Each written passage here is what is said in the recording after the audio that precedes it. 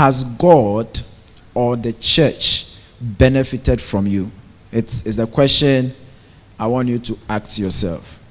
Has God or the church benefited from you? It's a question that I want all of us to reflect on.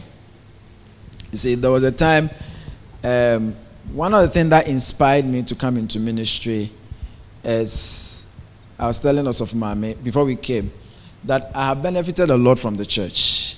If they say one person who has benefited a lot from the church, then I'm one of them. I have benefited a lot. Being born again, going through, the church has trained me. So many things some of the things I know is the church that trained me. Hallelujah. Gave me opportunity to travel. I remember when I went to London, I didn't know anybody. But the church, the pastor didn't know me from anywhere. In fact, I just called somebody in Ghana. Look where I am. Look, you see, the first day I went, I miscalculated the weather and the season. I thought I was supposed to go in December. So December is winter. So I won't go. I'll go in February. And then I went later part of January, going to the early of February, and I still fell into the winter. Ish. And I remember the room where I went to sleep. You know, I didn't know much about this. No, when we say winter, don't look at Ghana rainy season, please. You know freezer. I'm just saying, those of you who have not traveled during winter, you know freezer. You know deep freezer. You put in your hand, you see the way it's cold. And that would be like 3 degrees. That can be like 3 degrees, 2 degrees. It will be like 1 to 4 degrees. Usually freezers are like that. Imagine it being -5, 10, 50. Some people even get to -30. And you are in it. It's called winter. So the first day I went to sleep, I didn't know we have to put on heater. I slept it's not easy. The next morning, so when I called a friend in Ghana and he told me, there's a church in London, I'm going to call the pastor. The pastor drove from Basingstoke. It's like from Accra to Cape Coast. That's a distance, practically. He drove from there, came to where I am. He didn't know me anywhere, picked me and sent me home. And that's how I joined Harvest Chapel. And then was there, everything, you know. And I can give countless number of things that the church has done for me. And so when I came to, I told my wife that now it is time for us to always give. That is why some of the things I do, I don't need anybody to tell me, give me pep talks. No. Pastor Answer has never called me even one day to say, Ima, I'm encouraging you. No. He knows I don't need that. Because myself, I've experienced what God has done for me. I don't need a pep talk. You see, the church has done. So, the question is, have you benefited from God? Have you? If you have benefited from God, then it is your time to also give. You see, when we say transformation, it's not because we are also ambitious. And no. We are talking from what we have experienced and heard. You know, the children, the reason I say children, we should do instrument, they should learn instrument. When I was going, my father had his own church. What brought me to Methodist church was instruments and boys and girls brigade. When my father saw that I was into it, he said, then go there. You get what I'm saying? And so when we are doing that, we want to shape vision. Look, assuming there was no church, but this time I will be somewhere. Some of you would have been Muslims. And when I look at some of you too, you would have been staunch, serious Muslims. Or Buddhists, you'll be chanting by now. You see, so the early church invested their lives and their resources to make it possible for us to sit here today. They invested their lives and resources. You know, in the the missionaries who came to Ghana, they came with their coffins. They sent them. In fact, how many of you have seen a missionary before? Practically, you've had encounter with missionaries. I'm not talking about pastors, missionaries who are on the field doing mission. Have you seen some before? No, they are still here. There are some of them. Why? Look, I know a missionary. I've gone on missions. So one of the institutions I went with mission on was Wycliffe. We went to sleep 2 months. You go to, maybe they take you to Volta region. They will take you to North and all that. When I finished my master's, I signed up again. So I stayed in London a bit to do missionary work. And I tell you, when you miss the missionary, it's not easy. But listen, I know a white missionary who is in Ghana. He was posted to the north, and that is where he stayed, and the wife. When you meet the children, they are Americans. When you meet the children, they speak Dagbani. And their English, their English is like a northerner speaking English. When they speak, you see that they have sacrificed a lot.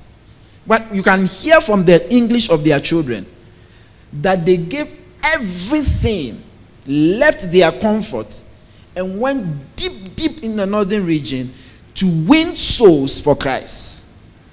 You see, when we say God's work and you don't understand it, that is when you do your own. We need to encourage you. We need to clap for you. We need to push you before you come. Oh, why not? Are you not coming? And then we give you some motivational speech. But when you get to experience what God has done for you, you wouldn't need that. Hallelujah. How many of you agree with what I'm saying? Romans 10 verse 14.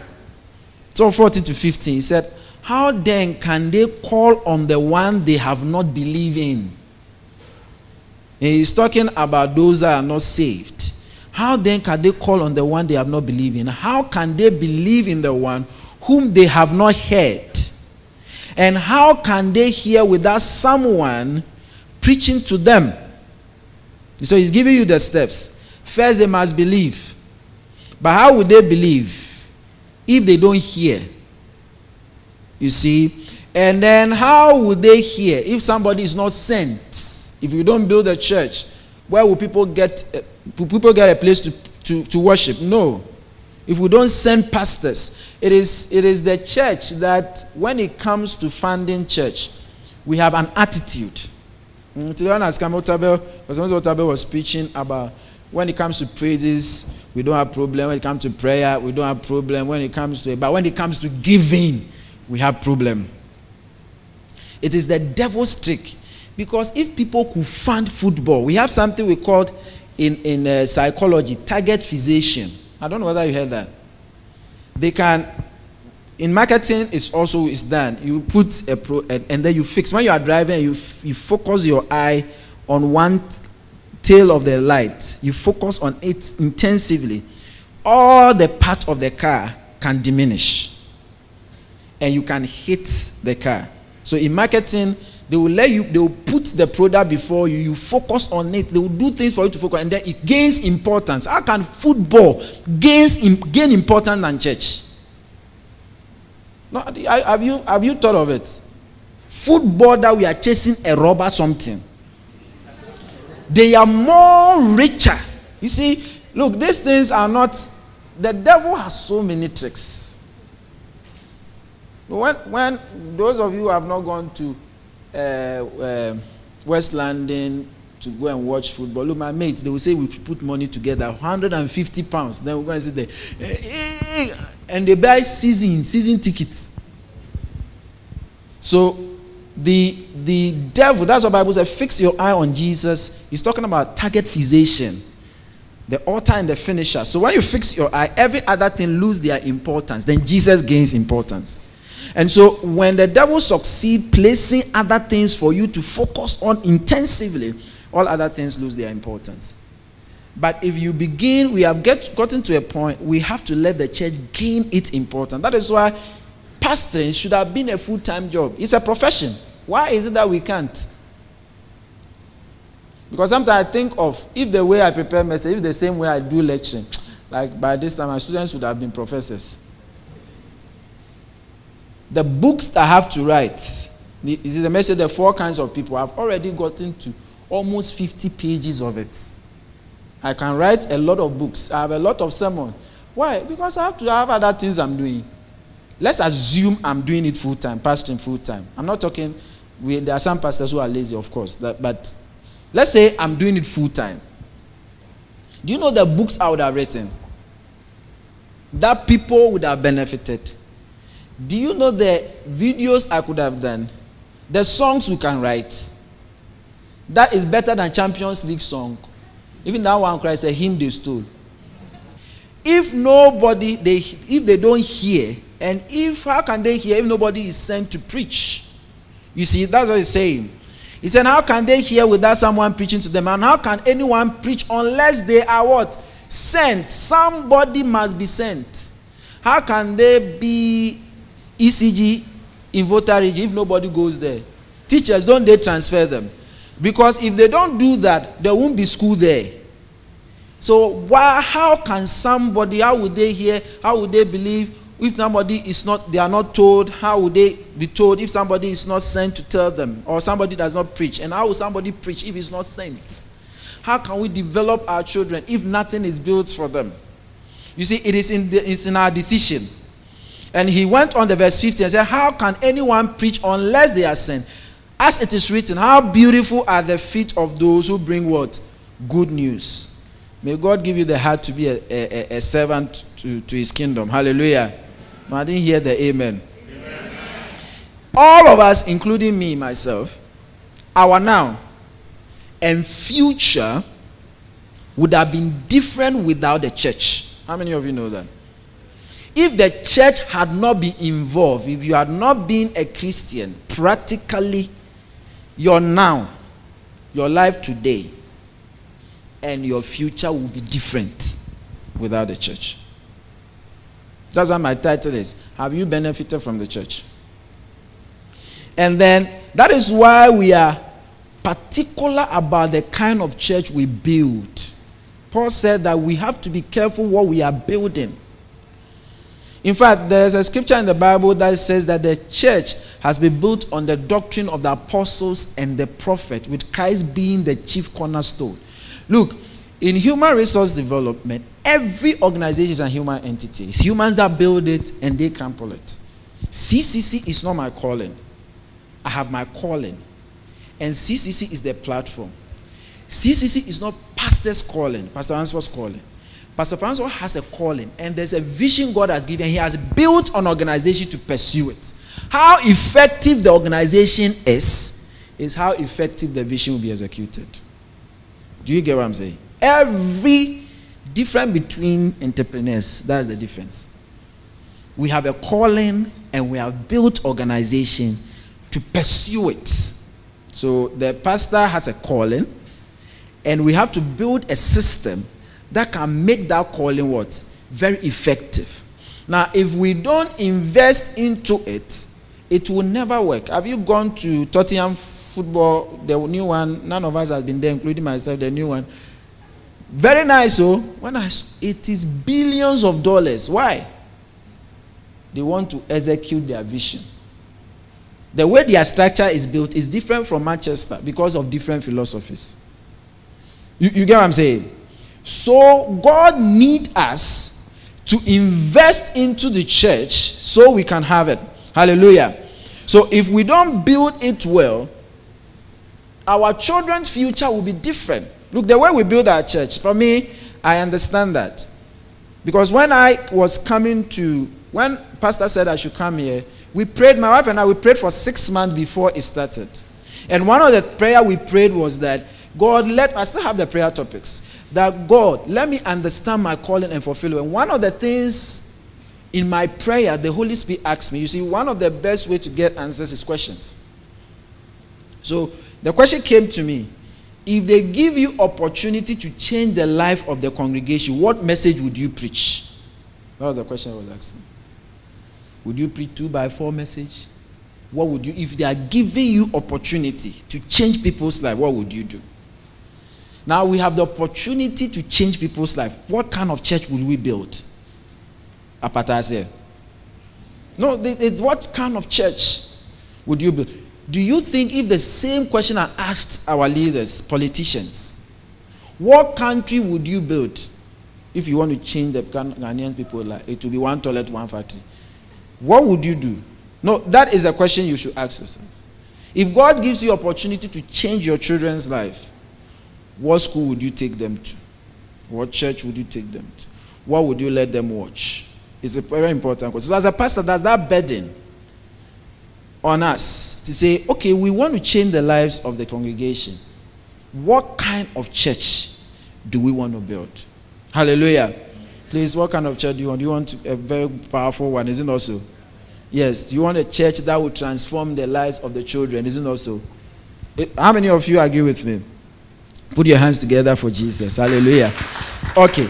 So our philosophy is shaped by the message we have heard from the beginning. That's why I'm saying that if you are not in church, your philosophy would have been different. By now, you are atheists.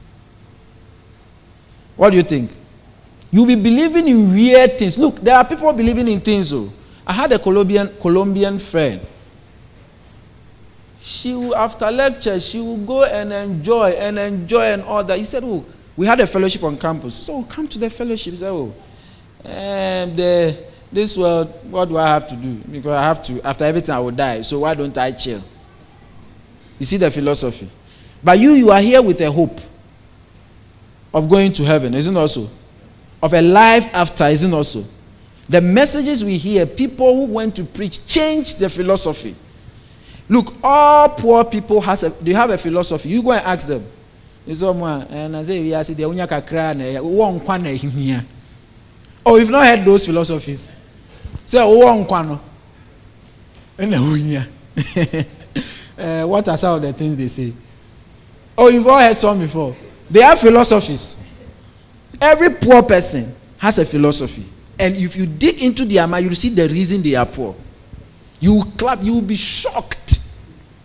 You'll be shocked. The philosophy. That's why you have to be careful.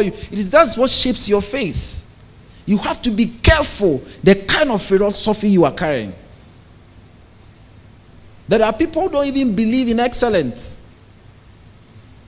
So when you are going to marry, it is not people's car and house. You are checking their beliefs, philosophy. Because that is what is going to lead you. You see? Yeah, and that is the difference in churches, even churches. So our message, our philosophy is shaped by the message. Our faith is a relay. You were saved. Then you have to also go and save someone. It doesn't end. There is a song, the Asian whatever true, changing me and changing you. We have come with an open heart. Oh, let the Asian world see. The second verse says that the word came to us through sacrifice. It came to us at the back of other people's words. Sacrifice. Somebody sacrificed. They were sawed into two. They were beheaded. They were crucified upside down and all that. Just because. Have you watched a relay athletics before? They struggled just to hand over the baton. And that's what happens in the faith. They will kill like 1,000 people. And then one will break through and give the baton to the next generation. That's how it happens. You go to Methodist, Presby, you see that's what happened. In Ghana, they were coming and they were dying of malaria. They were dying weekly. Not that they were dying in, or maybe did 2 years and all that. They die in weeks. Some months. You ask Church of Pentecost, all of them. Then when they were coming and dying like that, they were wondering, so what would we do? Then somebody said, let's send a mixed race. What do we say? How do we say it in Ghana? Half caste. Let's send a mixed race. And when they sent the mixed race, he survived. That's why when you go to Accra, what do you call it? Jamestown. There's a church, they've named it about, but even Kumasi at the time, I saw Freeman Methodist Church. Freeman came and he was able to survive. So generations after generation, they took a sacrifice and then they will make effort and they will hand it to the next generation. The next generation will run with it. It is our turn. And I said that we are one of the generation, we are very disappointing. If it was us that the church started, and you know, because you will struggle to get people to work for God.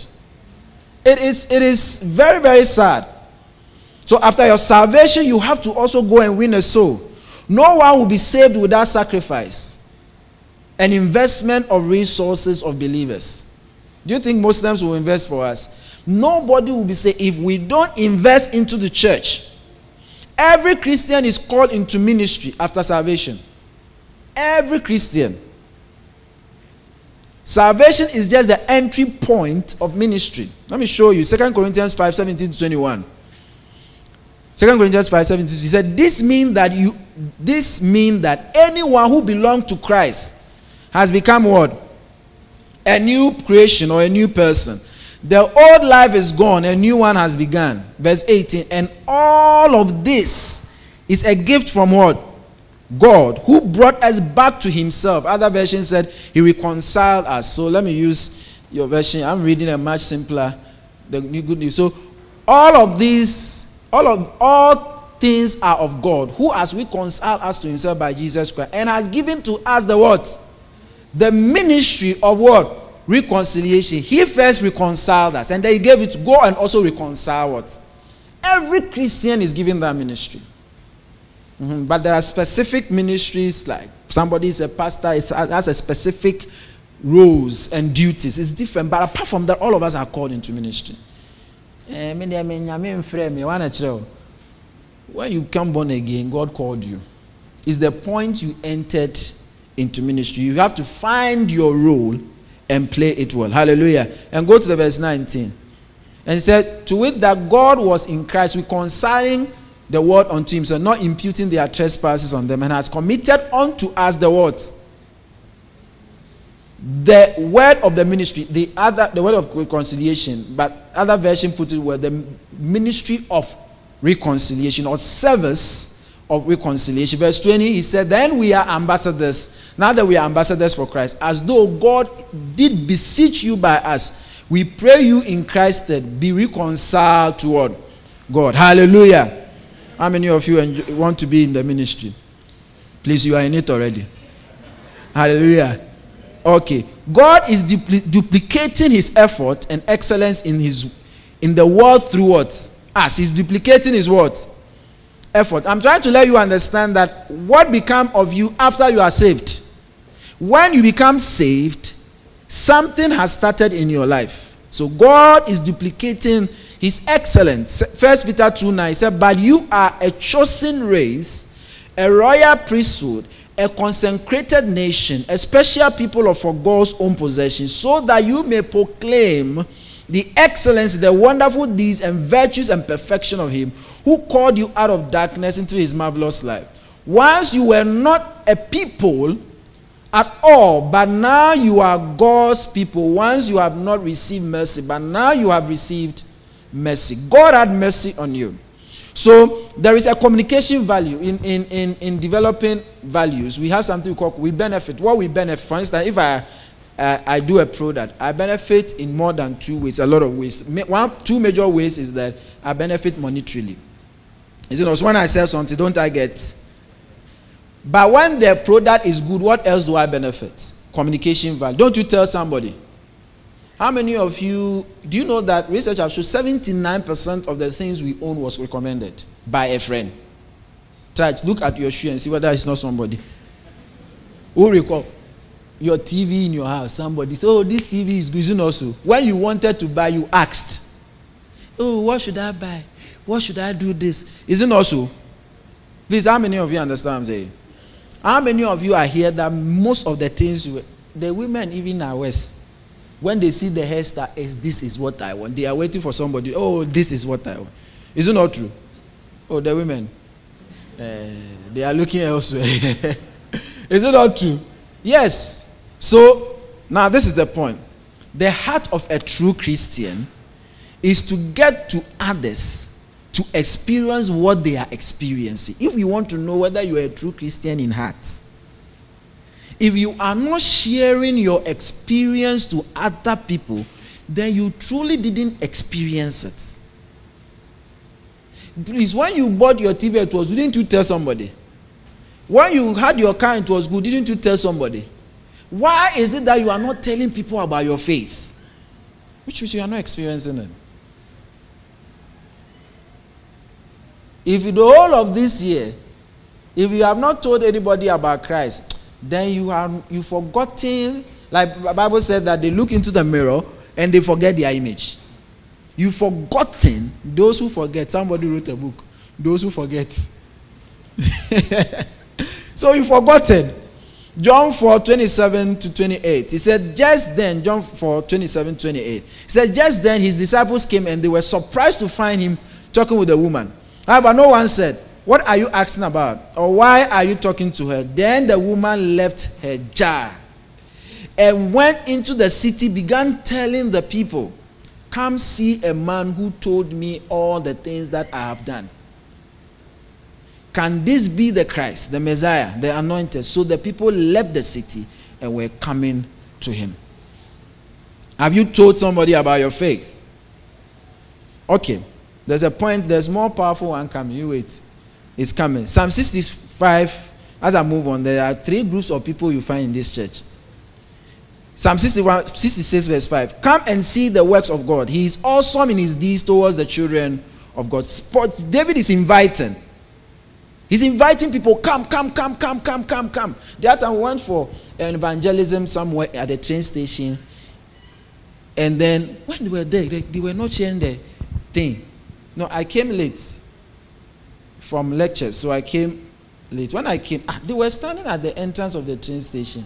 And it's like they were shy. So when I took the thing and entered and I was sharing, the pastor said, hey, then I say, hey, there you've not understood what Christ has done. If you know what Christ has done for you, if you have a product that is good, do you feel shy telling somebody? If the person doesn't use it, is it you who loses or the person who loses? You are telling the person how good the thing is. Is it not so? So if we say, let's go for outreach, many people don't come. Because they've not experienced God. Hey, you were going to hell. Now the line, so Jamana 101. No, you should think about these things. God delivered you, and you can't tell somebody that be saved, come to Christ. No, the other time when evangelist Rich Raymond came here, he was telling you about the things we were doing at UCC. They will come to my room, we project the thing. And it wasn't easy.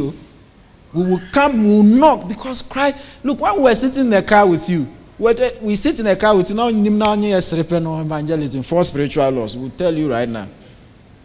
But because he has done a lot for me, where I was going, and Christ saved me, when I'm doing something for church, is different. Hallelujah. God is showing his nature through us. Okay. Your talent, energy, and time, resources must benefit the church. Your what? Say your talent, your time, resources must benefit the church.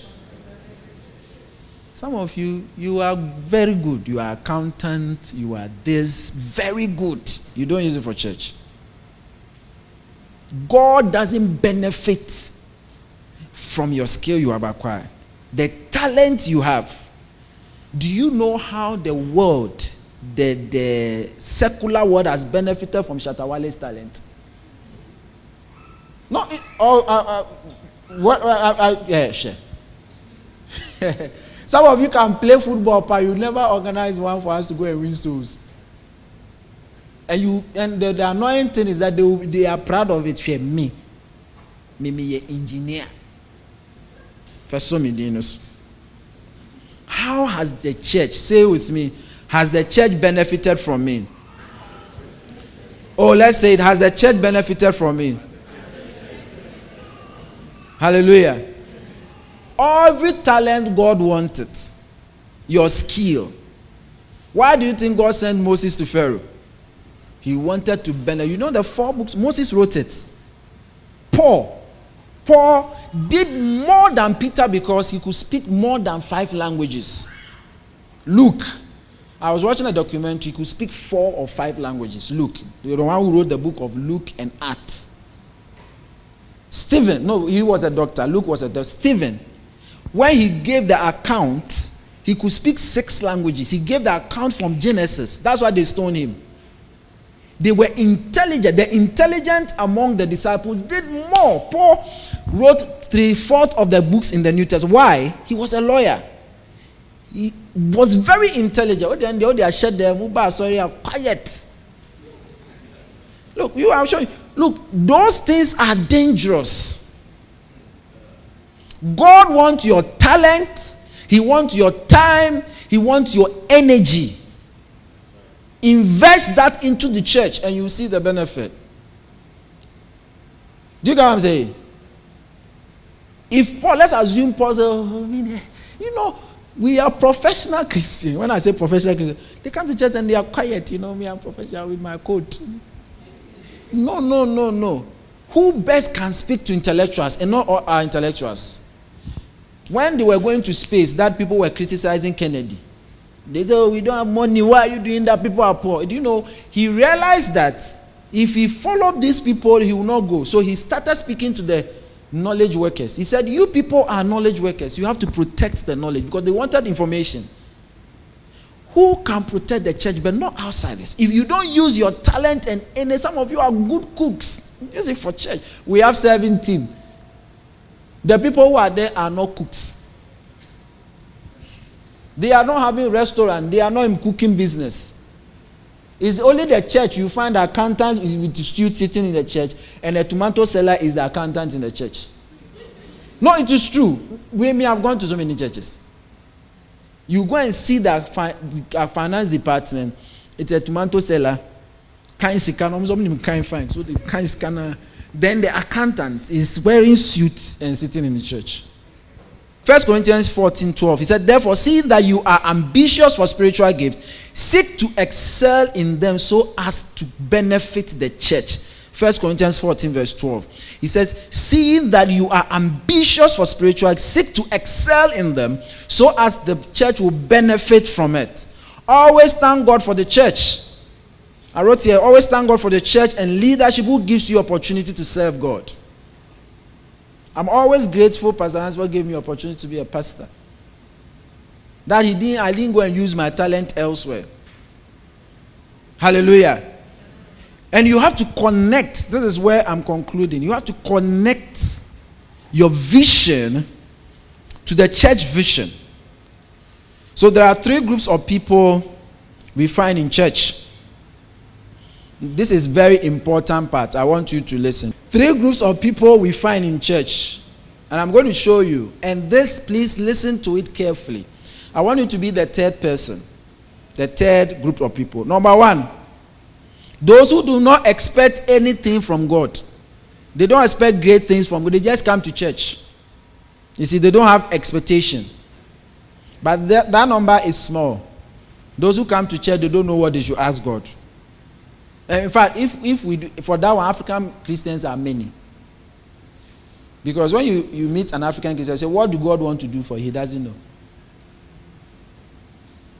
Please, do you all know what you want God to do for you? Africa, you know, sometimes I ask people, how much do you want to be paid in a month? If you want to say 600 cedis, 500 cedis. That's Is that all you ask God? There are people in church like that. But that is, God wants you to have expectation. Hallelujah. He said the expectation of the righteous shall not be cut off. God wants you to believe him for something. Yes. And there is a second group of people. Those who have ambition for themselves and no ambition for God. They ask God to give them something or ask for forgiveness of sins. Give me, God, forgive me, I'll give me. Forgive. When you go to prayer meetings, a lot of the prayer meetings, that's how they are. People have ambition. They have, I want to build a house. I want to buy a jet. I want to do this. I want to have this. God, give me this number of this. Give me this. How many of you have ambition for yourself? Please, I'm not saying this. I'm not criticizing you. Why are you not all of us are not raising your hand? I hope you all have an ambition. I'm not saying it's wrong. I've said first that you should have the ambition. But there are Christians in church, they have ambition. Hagar 1, he said, you want to build a house for yourself. You want to do this, but the house of God is in ruin. It is being destroyed. So there are those Christians, and I can tell you majority of Christians. If you ask them, what is your ambition for God? They don't have one. No, when I discovered that my 10 years plan I did in 2009, because when we were entering 2010, I did a 10 years plan. And clearly stated spiritual ambition. You should have clear stated. Said, I want to do this, I want to do that, I want to do this. Some of you don't have any ambition for God. But if you don't have a vision for God, it is wrong. How many of you want to have a vision for God? And that is why we want to do something. You are believing God for money, but you are not believing God for money for God. You want money for yourself, but you are not. So what are you crying about? I asked the question. The people who have ambition and they don't have ambition for God, they always cry. The cry of most Christians is about what they need and not about the kingdom. If the church does not grow, it's not their concern. Those who have ambition, they don't have ambition about the church. If the church is not growing, they don't have. It's not their concern. If the church need money, it's not their concern. If souls are not won, it's not their concern. But the church is the concern of God. Is the need of Him. It's His need. The church. The third group of people, those who are expecting God to do great things in their life and also have very big ambition from God. William Carey, he said, attempt great things for God and expect great things from what? Him. He is the father of modern mission. In fact, his schools he built is now used to train missionaries. We want you to have, I want you to go higher in your career. Believe God for it. For me, I want to develop global businesses. It's ambition. I have it. But I also have very big ambition for God. Like the work we are doing, I'm not thinking of Penya Church. No, I'm thinking of big things. I have big ambition for God. And I have big ambition for myself. You see, that's what William Carey is saying. Attempt great things for God and expect what? Great things from Him. Any miracle you have seen in the scripture, they were required to do something for God. The woman that there was a famine, when Elijah God said, give me something to eat first. And when he gave, he began to get multiplication. Now, why do God want you to have ambition for Him? So your success is incomplete if you have not achieved something for the kingdom. Your success is incomplete. Your success on this earth must be directly proportional with the success of the kingdom. If you are more successful than the kingdom, then there is something wrong. The earthly success fades are corruptible, but the success of the kingdom is incorruptible. Say the success of this earth is corruptible. Okay, so let's see these scriptures and let me do with this. So 1 Timothy 4 verse 8, very fast. He said physical exercise, the good news says physical exercise has some value. But spiritual exercise is valuable in all what? Ways, because it promises life both for the present and the future. What does the kingdom say? For bodily exercise profit little, but godliness is what? Profitable unto all things, having promise of the life that is now and the life that is what? Which is to come. Now this is the secret, brothers and sisters. Anything you do for the church holds a value after your life. Anything you do for yourself holds values here. How many of you have traveled to Europe? It is in Europe. What I'm going to say is in Europe. How many of you have traveled to Europe before? Or how many of you have seen Europe on TV? Britain and all that. Look, let me tell you something. If you go to Europe, all Spain, Italy, England, everywhere, Paris, you see statues. Big statues of people who have done something for their country. But the children of that generation do not even know them. They don't know who they are. But God, anything you do for the church, your penny, God will remember it even when he comes. And it's in go to Galatians 6 verse 8. Galatians 6. But first, let's look at Matthew 6, 19 to 21. Matthew 6, 19 to 21. It said, do not store up for yourself treasures on earth where moth and vermin destroy, where thieves break in and steal. But store up for yourself treasures in heaven where moth and vermin do not destroy, and where thieves do not break in and steal. For where your treasure is, there your heart will be also. So he's saying that store your AE in heaven. Sometimes I'm in a car and the car fault to come. And then you call, the mechanics will say 1,000 cedis. Say, ish. 500. 1,005. There's one say, I don't know where this time. Say, car parts. Now, how expensive your car is, the part is also expensive. But none of them will give you value in heaven. But if you contribute for a soul to be saved, a house for it will nurture souls. And these children that we see here, the people who are coming, are benefiting. Your name is written. In fact, Bible has said it clearly. He's not missing words. I'm going to show you very clear. Go to Galatians 6 verse 8. No, start from verse 7. He said that do not be misled, for what the translation is, or do not be deceived. You cannot mock the justice of God. You will always have it what you want. Plant. Isn't that what he said there? Be not deceived. God is not mocked. For whatever a man soweth, that shall he also what?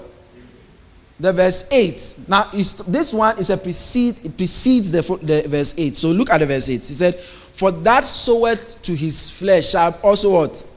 Of the flesh reap what? Corruption. That is what he's saying. Any car you buy, any house you buy, any land you buy, it's corruptible. Now let me tell you, as you give it Ghana law, nobody owns land. You own it after 99 years.